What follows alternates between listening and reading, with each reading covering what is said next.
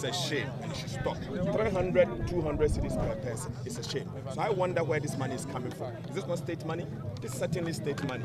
So the state money that can be shared in this market. So I'm surprised.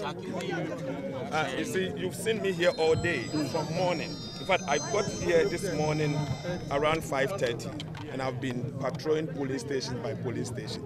I've heard them say that I'm sharing money somewhere in Odumase. Yeah. I'm here. From here to Odumase, it's about 2.5 hours from here. How could I be in Odumase whilst I'm here?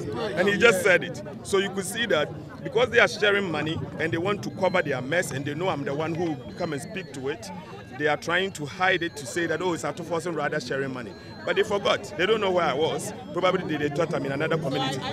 So I am calling on Ghana police to immediately intervene in this matter, because obviously we don't want the ordinary citizen to take the law in their own hands and act. We want the Ghana police to act, and we are urging the Ghana police to move them far away from here, because it is actually despicable. It's unheard of. It's not acceptable. Our democracy is dying by the day, and if care is not taken, MPP will kill our democracy. Period.